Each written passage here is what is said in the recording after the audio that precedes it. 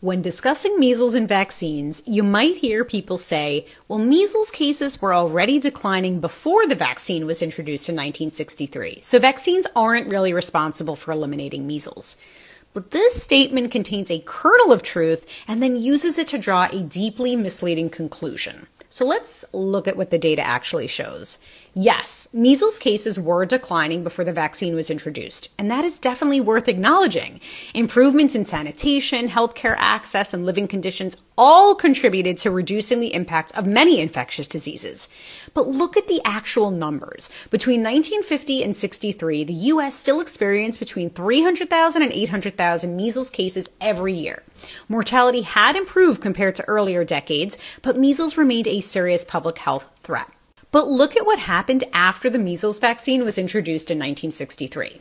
By 1968, just 5 years later, cases dropped by over 97% to around 22,000 cases. And by 1998, we were averaging only 100 cases per year, which was a 99.99% reduction. Now, this was not a gradual continuation of the pre-vaccine trend. It was a dramatic cliff-like drop that perfectly coincided with vaccine introduction. Public health is not about choosing between vaccines or other measures. It's about using all effective tools together. Proper nutrition helps maintain a healthy, functioning immune system. Good sanitation reduces exposure to pathogens.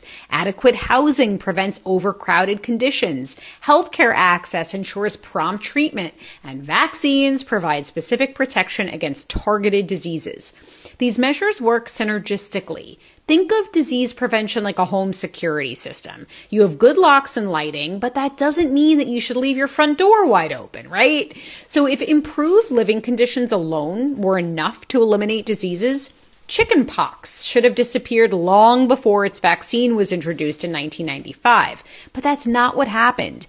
In the early 1990s, despite all of our modern sanitation and healthcare, the U.S. still had about 4 million chickenpox cases annually. Within 9 years of vaccine introduction, cases dropped by 85%.